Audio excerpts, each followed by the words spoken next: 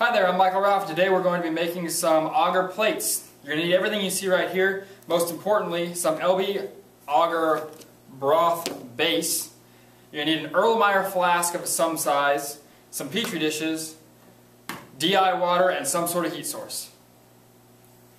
The first thing to do is figure out what kind of LB base you're going to be mixing with. Many of them have directions right on the label, like mine says 25 grams per liter of water. But yours may be different, so make sure you read the documentation that came with your materials.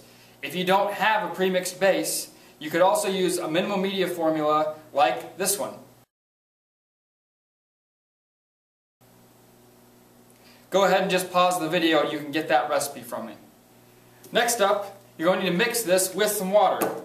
Erlenmeyer flasks are important because in the heating step, the shape of the flask is going to make the heating process much easier. So make sure you're using an Erlenmeyer flask. And the size depends on how much you plan on mixing. You could use something as big as a 1 liter flask, 500 mils, or any other size. Remember to scale your recipe for the appropriate size. So 25 grams for the liter, 12.5, 6.25, and again remember that the recipe may be specific to the dry product that you are using. Once it's mixed, you're going to notice that the broth doesn't dissolve all the way. So you're going to need to heat it, using preferably a microwave, but you could also use a hot plate to heat it up and get all of it dissolved. The heating step is particularly dangerous because you may see some boil up and some spillage if you're not paying attention. So make sure you babysit that flask as it heats so that once it's fully dissolved, it doesn't go ahead and boil over. Once you're finished with the dissolving, you're most likely going to want to sterilize your solution. So take your flask and you'll want to autoclave the solution. This step is optional to a certain degree. The microwaving will minimize your contamination, but to be particularly thorough, you may want to autoclave. Remember to talk to somebody who's already familiar with autoclaving before you try and autoclave by yourself. They can be particularly dangerous. Once it's sterilized, you're ready to go ahead and pour your plates. You're going to need to move quickly because the agar will solidify once it cools down to room temperature. So while it's still hot, you're going to want gloves.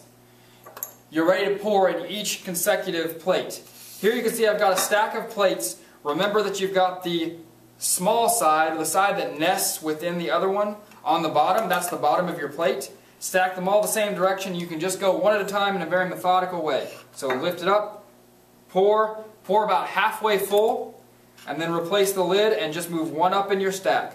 Pour, replace the lid, pour, replace the lid. The best technique is going to keep your stack small enough that you can lift without exposing the top to air.